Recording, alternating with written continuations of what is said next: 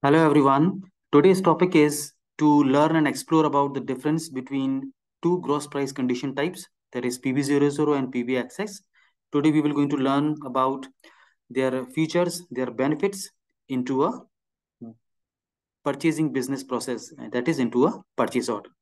Let's come to our Word document. So what are these condition types? These are actually gross pricing conditions, and these conditions are used in a purchase order at item level. PB00 is an automatic price condition, and PBXX is a manual price condition. Now, 2 points very important to understand and learn. When does the PB00 appears in a purchase order? So it is important to have a purchasing information record. Okay, that is, it should have a proper validity. That is, for example, in this case, the validity is from 1st of January till 31st of December 2023. Let me just make a little correction. This is actually a PIR, a valid PIR exist.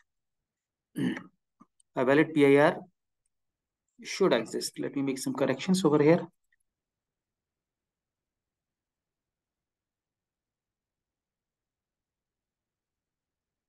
Should exist. And so in this case, I have just given an example that if a valid purchase information record is having the validity from 1st of January till 31st of December, and several purchase orders are created between these particular validity months, that is within these 12 months, then the system will going to pick up the gross price automatically in the form of PB00 into a purchase order.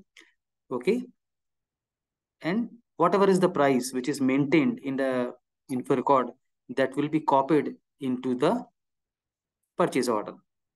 Second thing, when does the PBXX will going to appear in purchase order? So PBXX, as I said, it is a manual price. So when the PIR does not exist, for example, we don't have the PIR. So PIR is created with a combination of like material plus vendor plus plant and plus purchase order. So this sometimes happens when we have a new material created, and for that material, we don't have the PIR into our system. So in such a situation, the user, the business user will going to input the PBXX price manually.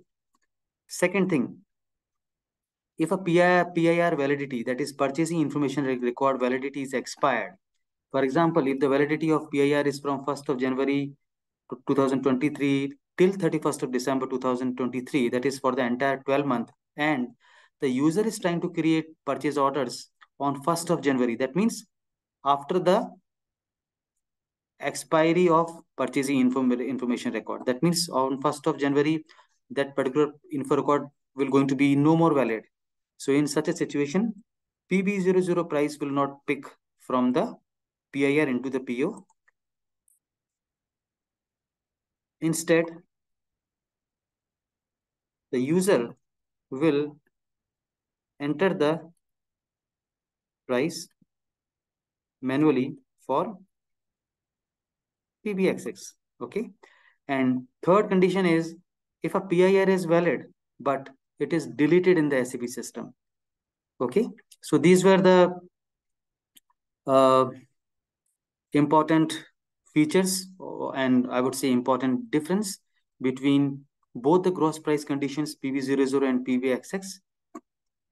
Hope you like this video. So I would like to request everyone to kindly subscribe and like and share this channel, SAPMM Rajiv, and please stay tuned for our upcoming other topics as well on this channel.